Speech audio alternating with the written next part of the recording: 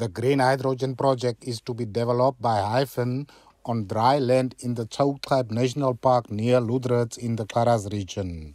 The construction phase of the project, which is expected to create 15,000 jobs, is scheduled to commence in the first quarter of 2026. Is there any commitment, assurance that as we have more people who will also demand more health and social welfare services as part of your social responsibility,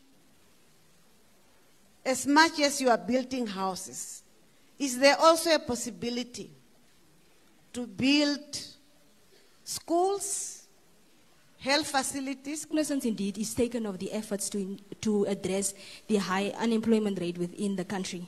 However, when I heard 20%, it is quite questionable because that is very low for a country which has a very high unemployment rate.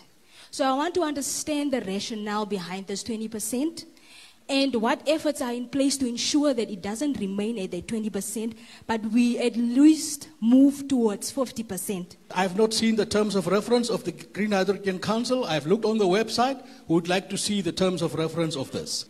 You would agree with me that there would be a lot of fumes in the air, contaminants, environmental degradation and all that? And how do we intend to mitigate all that and the impact on the people? And this is how the Green Hydrogen Council responded to some of the questions. So to come short to your 20%, it was a negotiated best position we got. So is it for the many obligations that we have had this morning. Now, Honourable Minister,